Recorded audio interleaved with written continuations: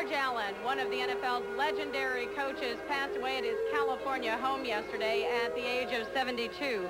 A charismatic figure, Allen never failed to leave his mark. It seemed that wherever he went, success stories followed. We got to fire it out. When I went to the Redskins in 1971, I said if we can't compete with Dallas, there's no sense in issuing equipment. We'd be tough with them. We'd make statements like, if Roger Staubach wants to run, it's at his own risk.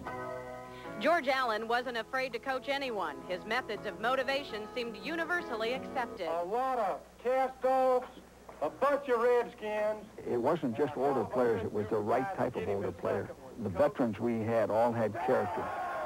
They were all football smart. They didn't make mistakes. Allen drove himself as hard as his players. This mindset led him to become chairman of the President's Council for Physical Fitness. See those kids around there? Those guys can barely run a lap. Sometimes I'm running, and I can beat every one of them.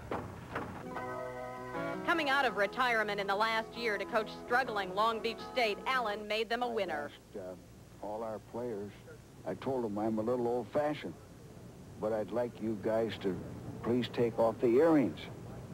I never had a player that had earrings.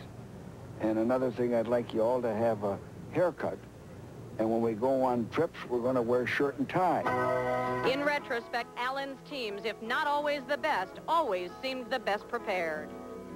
3 cheers for the 49ers. Hip, hip, hip.